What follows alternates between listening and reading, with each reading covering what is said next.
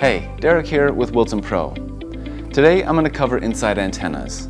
An inside antenna broadcasts a signal throughout the inside of a building. I'll cover the two types of antennas, how to install them, where to install them, and the differences between them. So the two types of antennas you'll come across are a dome antenna and a panel antenna. The main differences between them really just comes down to their radiation pattern or how they broadcast the signal. A dome antenna transmits a signal 360 degrees around it horizontally. Think of it like a ball cut in half. Very little signal is emitted from the top of the antenna. This is important because separation between the inside and outside antennas is key when setting up a signal booster system. This allows you more room to work with when setting up the antennas.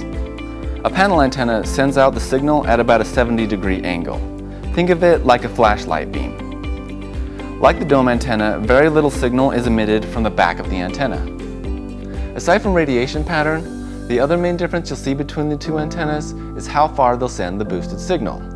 The coverage area is always going to depend on the available signal strength outside of the building. But you can typically expect to get about 50 feet of coverage from a dome antenna and about 75 feet of coverage from a panel antenna. You'll get even more coverage if you've got a stronger signal outside. When choosing an antenna for an installation, think about the size and shape of the space that you're covering. These factors will affect which antenna is going to work best for that installation. Dome antennas work great in large areas and commercial applications. Since they broadcast the signal in all directions, they're great in drop ceilings and provide signal to everyone within its boosted range. Panel antennas are perfect for areas like corridors or buildings with high ceilings. And since the broadcast zone is quite wide, placing a panel antenna on the wall of a home can often send signal throughout the entire house. Both antennas are easy to install. With a dome antenna, simply drill a hole at least 11/16 of an inch in the ceiling material. Slide the threaded rod through the hole so that your antenna is flush with the ceiling and screw on the nut. Then connect your antenna to your cable. A panel antenna comes with a mounting bracket. Attach the bracket securely to the wall, then simply slide the antenna onto the bracket and attach your cable. Both antennas offer options with either an F or an N female connector, so no matter what type of cable you're running, you can easily connect them.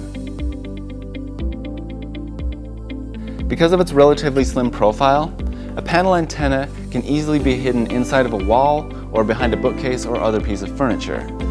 This is a great feature to help you make an invisible installation. Even though the amount of signal coming out of the top of the dome antenna is very small, there is still some there, which can lead to some tricky installations. If you run into a situation where you can't get adequate spacing between the inside and outside antennas, you can install a barrier between the two. This can be a piece of metal or something like radiant barrier sheathing, which can be found at most hardware stores. This will block the signal between the two antennas. So that's it. I hope this has helped you understand the options you've got when it comes to installing an inside antenna. If you've got any questions, please leave those in the comments or give us a call. We'd be happy to help you out.